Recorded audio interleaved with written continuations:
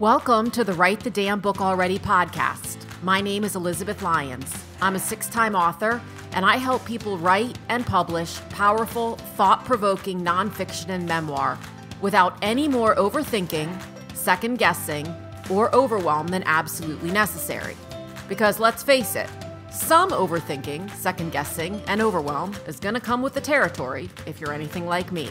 I believe that story and shared perspective is one of the most potent ways we connect with one another, and that your story, perspective, and insights are destined to become someone else's favorite resource. For more book writing, publishing, and how the heck do I move through this glitch tips and solutions, and plenty of free and low-cost resources, visit publishaprofitablebook.com.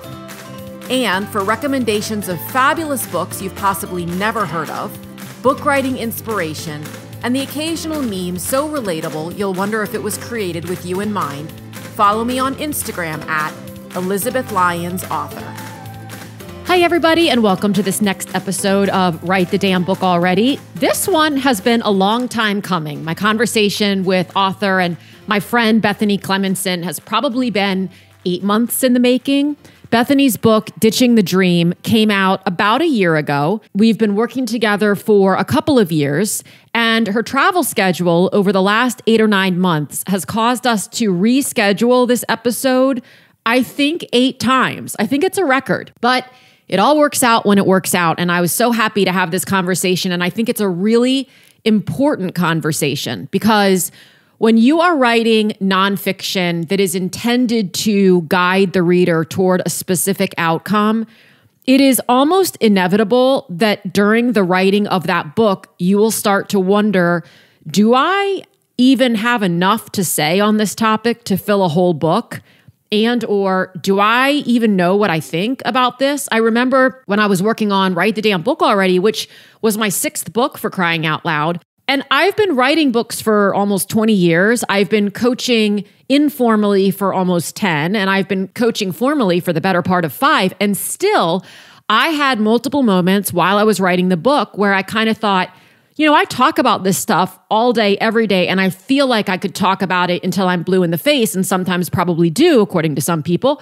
But how come I'm struggling to fill this chapter? Or how come my thoughts have somehow seemingly just mysteriously vanished in the midst of trying to get all of them out? It's incredibly common for it to happen, and I think it's an important I know it's an important conversation to have, and it was a great one to have with Bethany because her entire book is about the importance of following your own dream and figuring out what your own dream actually is, which is exactly what she's been doing for the last 8, 9, 10 months with all of her travels. I find Bethany to be someone who absolutely walks her walk, talks her talk, practices what she preaches, whatever cliche or metaphor you want to use, even though sometimes I think she feels like she's a little all over the place. And she and I truly understand that about one another. We both have a lot of ideas that come into our heads seemingly all at once. And I enjoyed having the opportunity to really ask her how she decides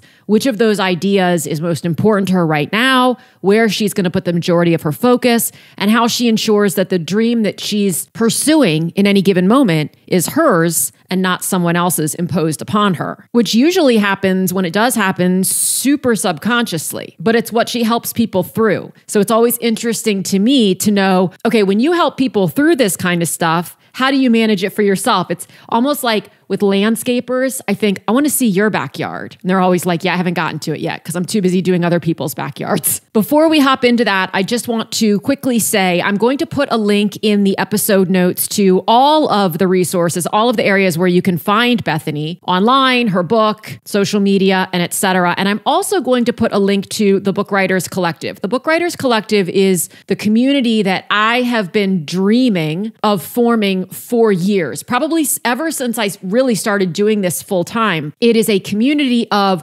aspiring authors and already authors who are working on their next book or their fifth book or whatever it may be. And they really enjoy doing it with other authors. So again, it's community-based. We have once a week co-writing sessions where we're all just getting our butts in the chair, myself included, and focusing on the writing, as well as twice a month coaching, guidance, Q&A, camaraderie sessions where everyone can come and ask questions, share ideas, get feedback, feel supported, and remind themselves that they're part of an author community. So if that sounds like something you've been interested in finding and in trying out, whether you're dipping your toe in the water or jumping back in full force to this writing thing, the link is in the show notes. It is a month-to-month membership, so you can leave at any time, although I hope that you won't ever want to. We are having a lot of fun in there, and I would love nothing more than to welcome you in. Of course, at any point in time, you can email me or DM me on Instagram with any questions that you have about any of my programs, and I'd be happy to chat with you about it. Okay, let us get into this interview with the incredible Bethany Cleminson.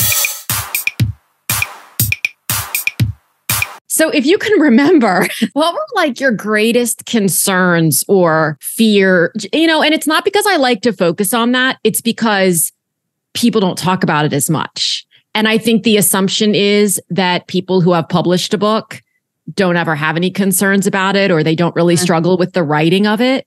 Do you remember not even what they were, but what they were that surprised you? Because given what you do professionally, coaching other people through their challenging stuff, did it surprise you that it was occasionally a challenge? I anticipated some challenges coming up, but what I didn't anticipate was the fear that maybe people would be offended, or I wouldn't see me painting a picture of my perspective of whatever was happening, that maybe that would hurt somebody.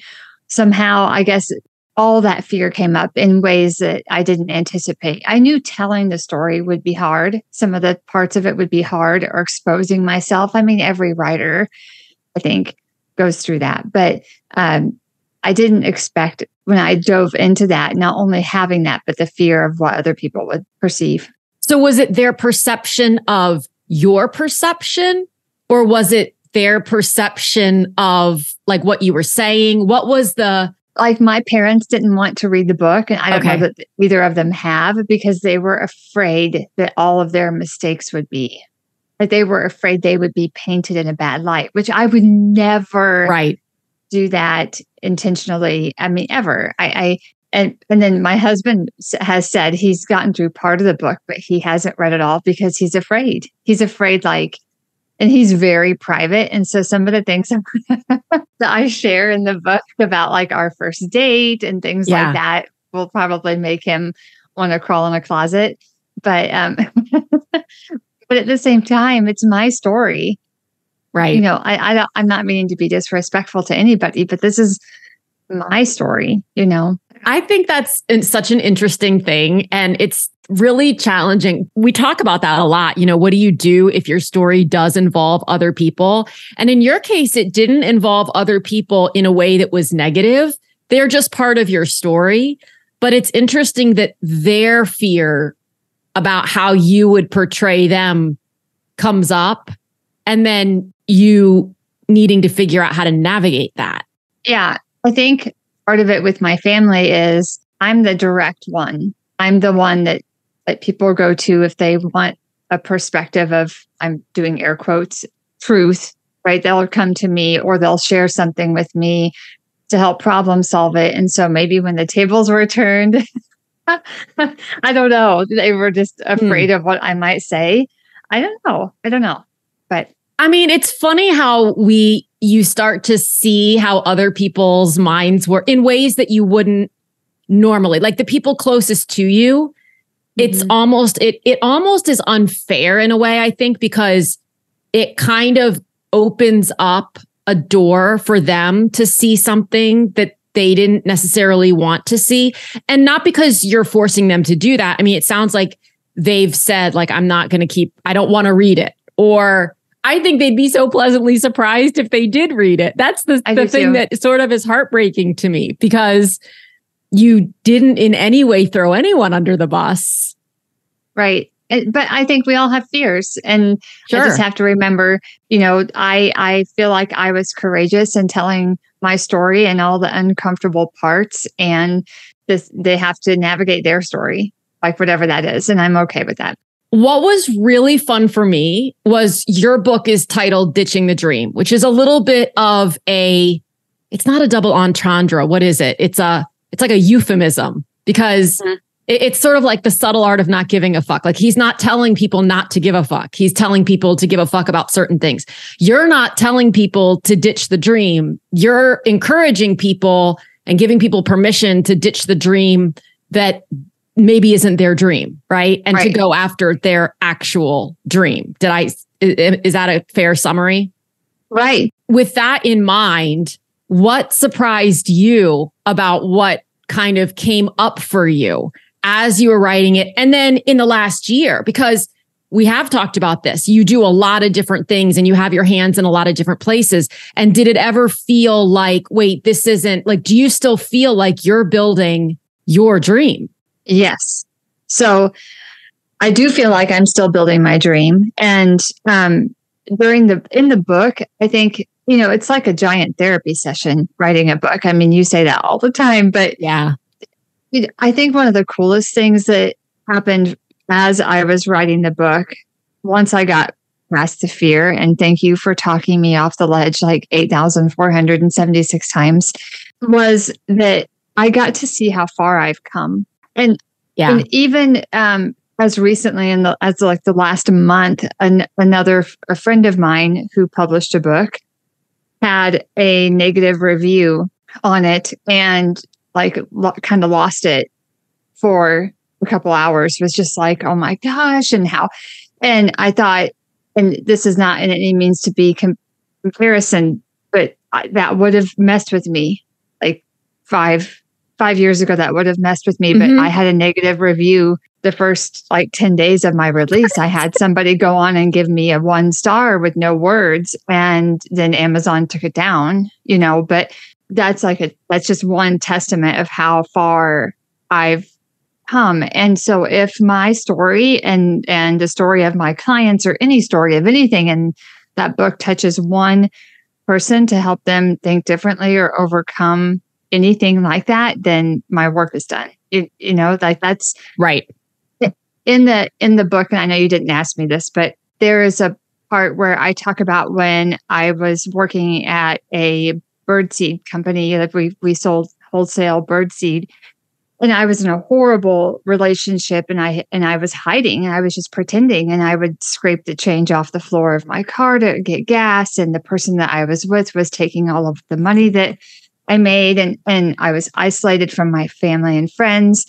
And there was this woman that came over to me at work and just said something to the effect of, I don't know what's going on with you, but you don't have to live this life. You can create a different life. And that 30-second interaction changed the course of my life.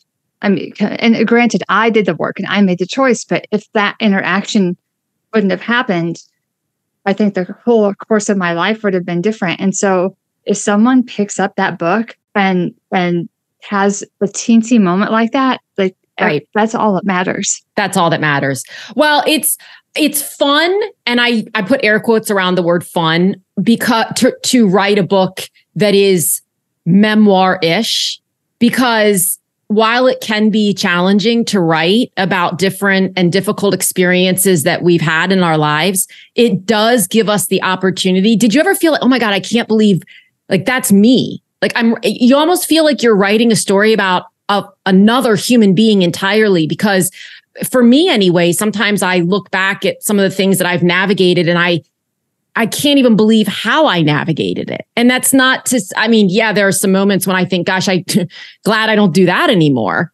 Right. But it does help us to recognize how far we've come and the growth that we have had, especially for those of us who are quite hard on ourselves and tend to think I'm not moving forward.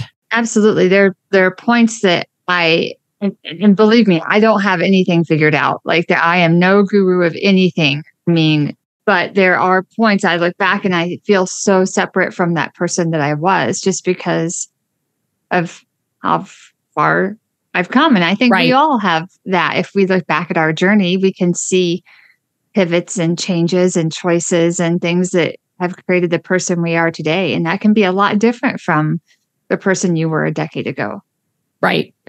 One of the things I really remember when we were working on the book is you feeling like, and this happens all the time, like, is it done? Because you were evolving so much and you still are, right? We all still are. To your point, none of us is perfect. None of us has it all figured out.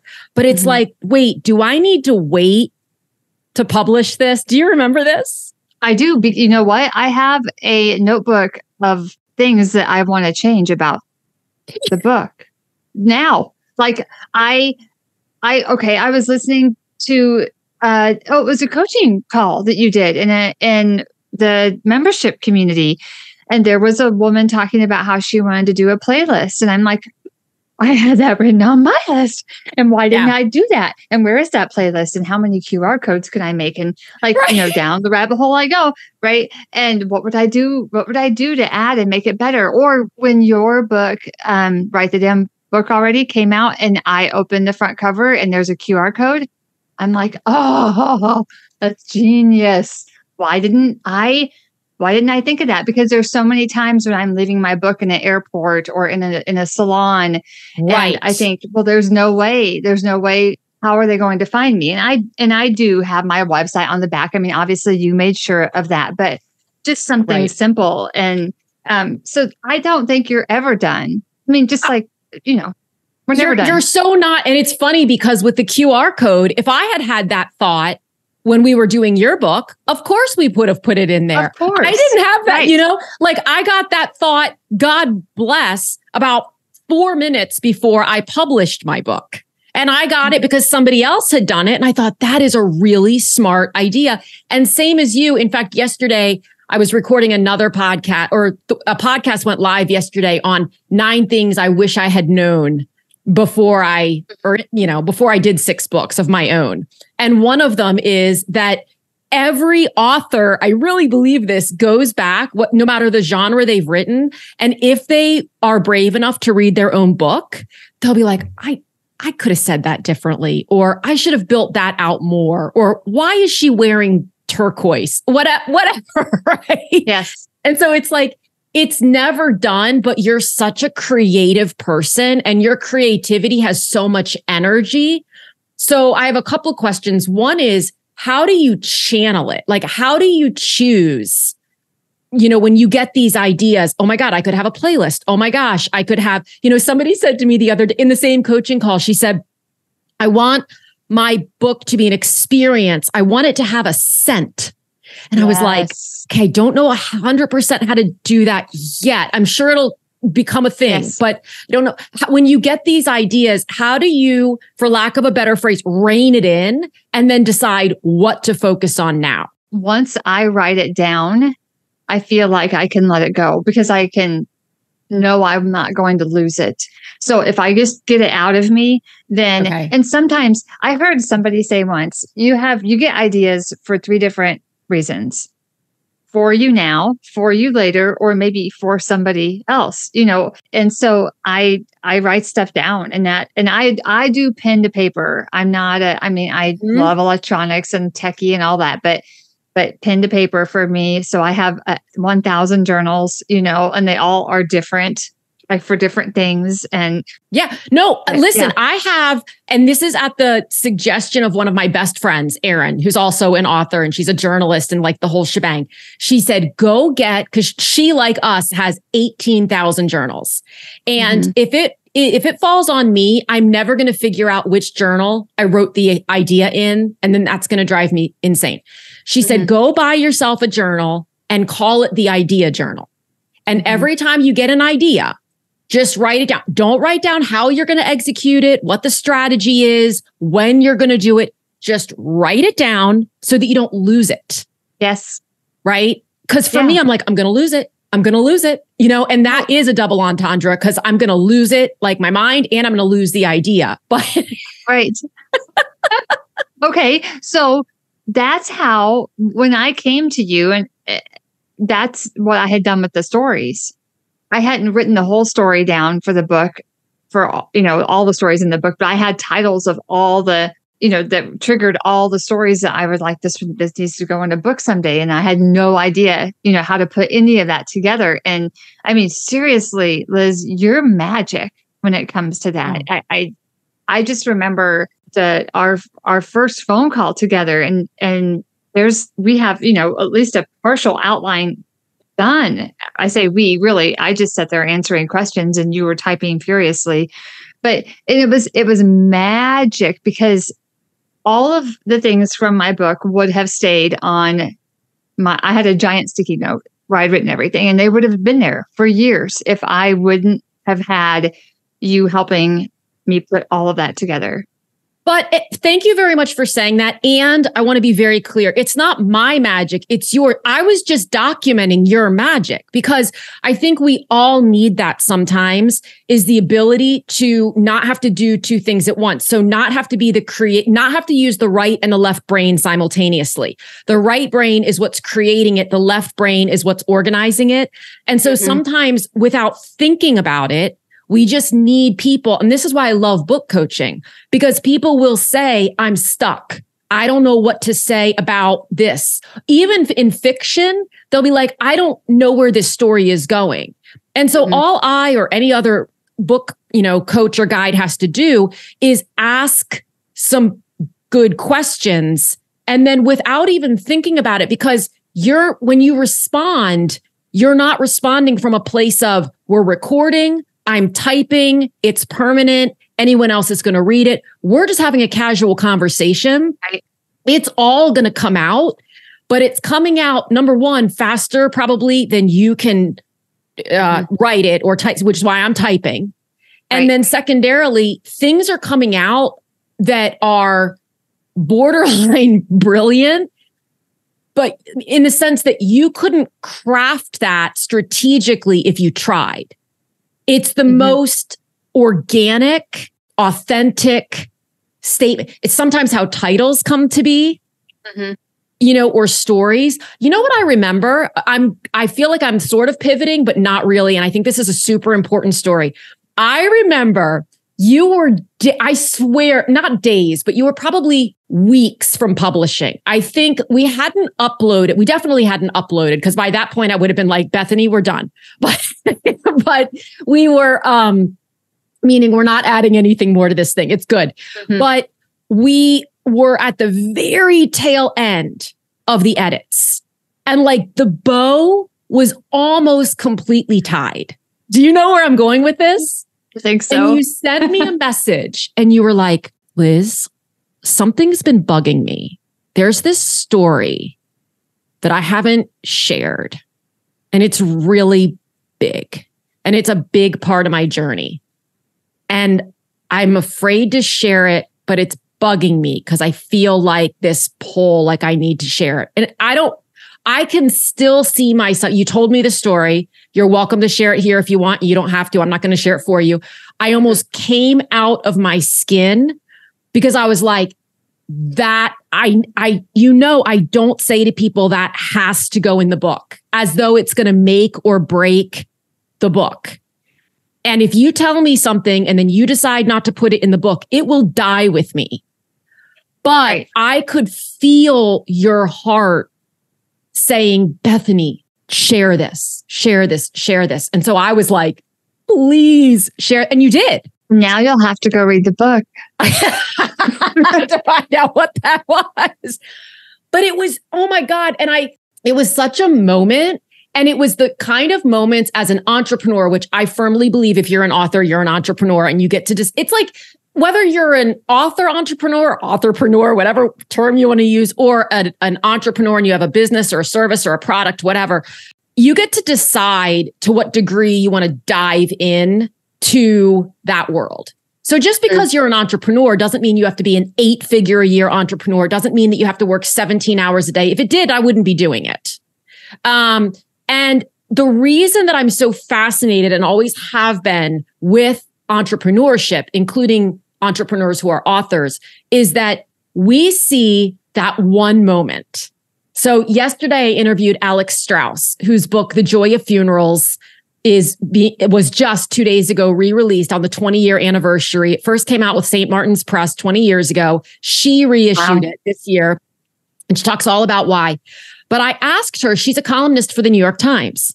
And I asked her, did that give you, or does that give you kind of a boost in feeling more confident about your writing ability? And she said, no, because all you see is the one article that they accepted. You don't see the 9 that they said no to.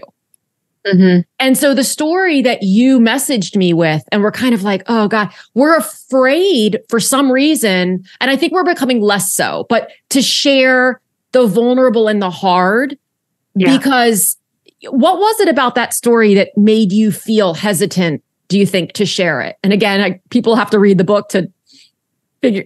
And I think it was just because it was so close and it was so vulnerable. And so it was like another layer. Like the other things, I was prepared because I thought about them. And this was something that just kind of, I don't know, it just came up, right? It just came up as we're closing. And those nudges where you feel like, so I was trying to listen to the nudge, but then also fully prepared that if you said to me, hell no, because and there were things that were in the book that we went back and forth about that we agreed that this goes out, this waits, this is a supplement, this is an email, and in order to tie everything together. And so I was okay with. It's so interesting what comes up when you're writing a book. I think everybody should do it because you just learn you learn so much about yourself in the process. Yeah.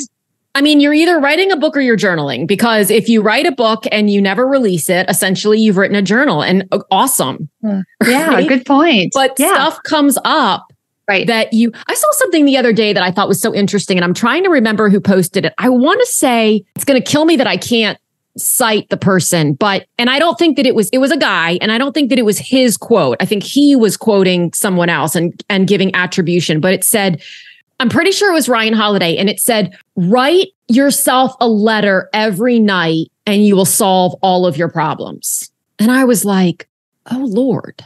And of course, then I'm like, well, wait, how do I do that? Do I write it from the perspective of my future self, my current self? Do I address it to myself? What? Do I have to get a new journal for that? Is there a particular color that I need? Do I need a special pen? Hang on. Do I need to do it in calligraphy? I need to go get one of those things and dip it. And then What time do I do it? Wait a minute, every night or just 5 days? Does it need to be a full moon? Does Mercury need to be in retrograde? Like, what are the rules here? It's a nightmare being in my head sometimes. And of course, the poor person's like, no, get a fucking piece of paper and a number 2 pencil and do it. What the hell? It's a mess. It is a mess.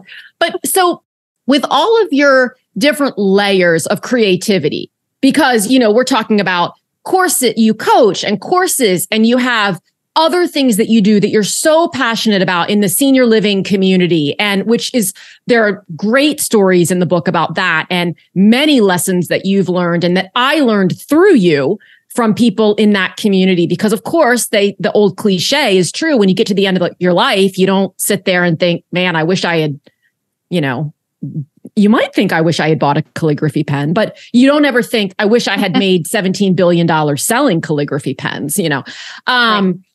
So when, in courses and all the different things that you do, beyond the idea notebook idea, what's grabbing you right now? Like, of all the ideas in the notebook, what makes you feel, and let me just not cut you off, but let me ask a question and then answer it from my perspective, as I tend to do. And then I'm going to ask you again.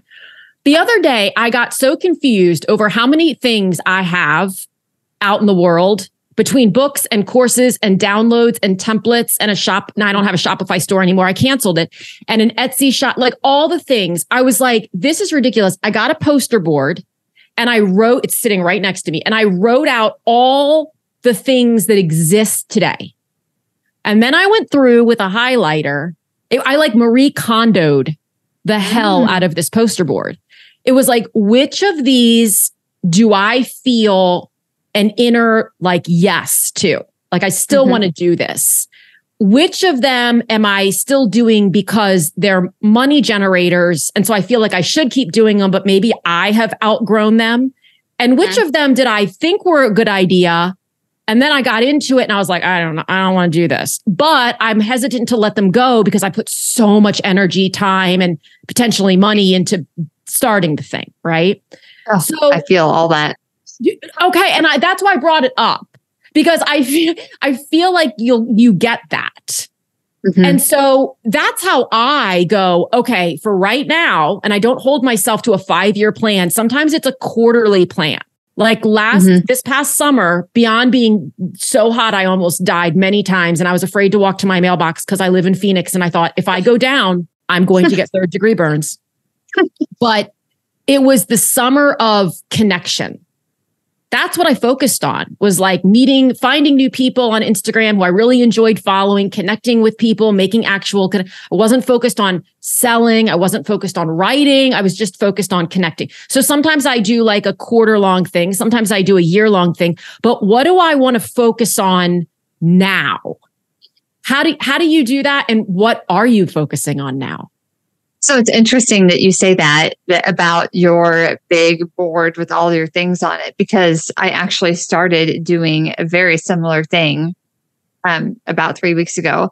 And I have taken everything that I have out there, and it's kind of just been on a big pause because the word community just keeps coming up for me at every turn. So I live most of the year in the North Woods of Wisconsin. I'm in a town of 800 people. I'm very remote. It's 2 hours to any type of airport. Sounds amazing. I never thought I would say that. I might show up on your doorstep soon. You are welcome. We have a cabin, an Airbnb that's almost ready. So anyway, I've realized how lonely I feel. And so entrepreneurship is lonely, and I want to build a community. I want to build a community of people that are, I know this sounds so cliche, but they're going after their dreams. They're consciously creating a life they can't wait to wake up for. And not that everything is perfect and rainbows and butterflies, but that I want to navigate life with a community. There you go. And so I couldn't agree more. I don't know exactly what that looks like, but I definitely love the community I'm in with your membership. I love coming to that space where it's full of writers and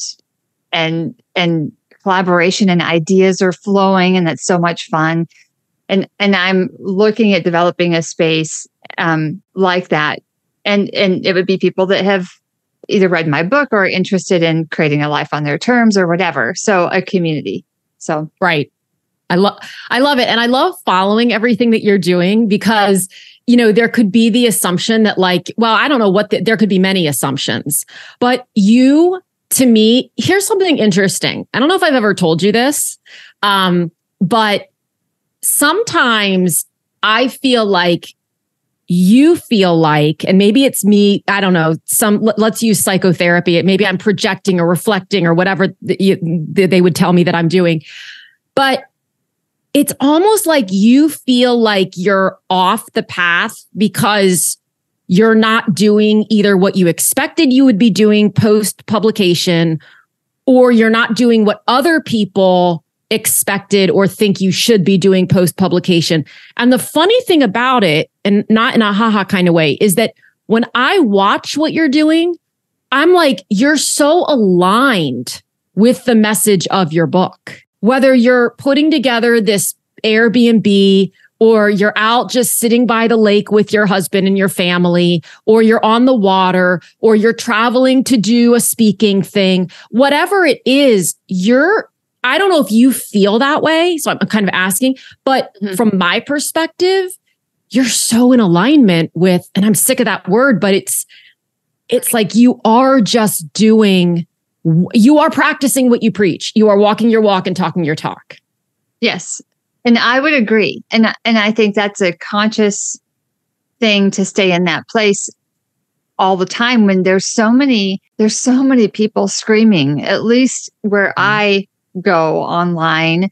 If you haven't made $8 trillion in 7.6 hours, then you're a failure. There's so many people screaming that message. And I'm so tired of that whole jargon and that I don't know why we only equate success with an exorbitant amount of money. I mean, there's nothing wrong with having money. Like, I'm not saying we shouldn't have money, but why do we have to have 8 figures or 7 figures or any figures to make an impact? I don't feel like that goes hand in hand. And so that's been a huge part of my journey because I chased money and figures for years. And yep. Yeah. And I was empty. I was empty and like dead inside. Right. And so figuring out how to be 100% me, right? And in alignment, living out what I feel is my purpose in a multitude of different ways, and navigating all that, even from a financial aspect, from a community aspect, all of it. I don't know. So yeah, you're spot on. I mean, I feel like, well, you're just my people. I mean, you've been my people from the time that we first spoke. Well, and to your point, I mean, there's nothing wrong with money. Like sometimes I feel like I have to say that as a caveat because I love money. I absolutely love it. I love what it allows me to do. I love who it allows me to help. All the things. It's just that I would like 2 things to be true. I want to be deeply at peace with what I'm doing. I want to feel deeply in love with the life that I'm creating. Not every minute. I mean, when I have to do my accounting, I don't think I'm ever going to be in love with that moment. So the whole thing, if you love what you do, you'll never work a day in your life. My God, I work every day and it feels like work for some portion of nearly every day. Because if I have to get into data or accounting, it's like I want to put on the hat that says, no, thank you. But to be able to have both of those things be true. I mean, in my early, not to go too sideways, but in my early 20s, when I first came out of college and things were not then like they are now. I mean, almost everyone got a job coming out of college, back in the 90s. And it was a very lucrative position because that's how the world worked. And so I made a lot of money for a 23-year-old person, but I wasn't me. Right. I wasn't operating from a space of what does Liz want to spend this money on? I was operating from a space of what is everyone around me telling me I should spend this money on? Right. And I didn't even recognize myself when I looked in the mirror. It felt like it didn't matter then. And I was so young. I mean, my God, I look back and I'm like, geez, that's just crazy. But last question, you do a thing and I do it too. And I love it where you leave your book in just random places. Right? Like airports and I don't know. What are some of your other fun ways to just keep it going after all this time? I mean, it's only been a year. And that's why I was so excited to talk to Alex because 20 years, and you and I have talked about my first book still is my best-selling book. It's not 20 years old because I did a relaunch I think 7 years ago, but it's 7 years old, so we can still just keep going. Right. What are some of your favorite ways to get resurgence when you feel like you want to? Gosh. So most recently, I went to an in-person networking event. I had to drive 40 minutes to get to one, but it's okay. And in the course of it, they were doing an activity with part of the group and then the other part that had already finished the activity. We were just kind of mingling. And I don't even know how it came up, but my book came up. And I ended up giving my book to a woman. I had my book and the journal, and she had lost her husband in the last year and a half or so. And then she was an empty nester. So her kids had graduated and moved, and she was getting ready to take a solo vacation for the first time in her life, going to the Caribbean somewhere by herself. And she said she'd been hoping for something that could help her navigate what was next. And I'm like, there you go. And I know that's it's not like a massive, influx of whatever, but I've gotten to the point, Liz, where I carry my books with me, and when it feels right and good, and I love leaving them in places. And initially I was signing my name to it. So like maybe they knew it was from me. Then I felt kind of yucky about that. So now I just leave a note that says, if you found this, it's for you. And I don't say like, love Bethany, because I'm the author and I'm right. Yeah. I don't know. It just felt like, so, and plus if like I would get in trouble for leaving it, they wouldn't know it was me. Maybe, I don't know. Like I'm not on that's camera. a good point. Anyway, I never thought about that. I've left mine in some questionable, not like that, but places where I've thought, oh God, if they find this and think, what the hell is she doing? But as it, so what? I had somebody reach out to me on Facebook, and she found my book in the airport and said she was at a huge turning point in her life and it was exactly what she needed. And thank you so much. And so I love that. Cool. I'm still waiting for that moment. Yeah, when someone is like, I found the book. I'm always like, I left one at where I get my hair done like 2 months ago, and it haunted me for days. I was like, did anybody did they have to throw it away? Like, did anyone? So I'm waiting for that, but you were, for that woman who was getting on the cruise and moving into empty nest lifestyle, what that woman was for you way back when you were picking up change off the bottom of your car. Right? Yeah. I hope, like, even if there's just 5 words that gave her some hope, right? That's again, I mean, I feel like we've come full circle, but exactly. That's what, I don't know. That's what matters. I left my book in how when you go in the airport bathroom, sometimes there's a shelf behind the toilet, but you can put, put your phone or whatever. There'll be like I don't like this idea already. So I left it was first thing in the morning. I left my book there with a note once, and I was giggling all the way out of the bathroom. I don't know why, but okay. I don't know why, but anything involving a bathroom, I do. Now there's some that maybe like I'm thinking about, for example, we have a place here called Flower Child, or we have a big, cool restaurant, bar, coffee place called the Henry. Their bathrooms are as cool as the rest of their environment. So I could see leaving it there. But in airport, I don't know. I just was like, it was like, okay, you have to leave this here. And I was like arguing with myself. And I'm like, okay, right. I'll leave it. Fine. I'll leave it here. Fair enough. When I went to the networking event, as I was getting ready to leave, I didn't have a book with me. I wasn't going there to talk about the book. And I just felt like I was supposed to. Yeah. Bring the book and the workbook. And I literally had an out loud conversation, like arguing with myself in my office before I left. Like, really? Okay. All about me. Like, why am I? Okay, fine. I'll bring it. I don't know who I'm talking to really, but I was doing that to myself. So, and I'm glad I did, because look what happened. And, and that's cool. And just pay it forward. I know that's cheesy too, but Well, it's like, I think it's common to feel uncomfortable giving your book to somebody, because for me, it feels like I'm saying, this is the solution to all of your problems. And I'm certainly not saying that. Yeah. But the way I reverse it is, if someone were to be like, here, I have an extra copy of this book. You want to take it with you? I mean, hello? Like, I'd be elated beyond. So it's just what is our brain doing, which is great.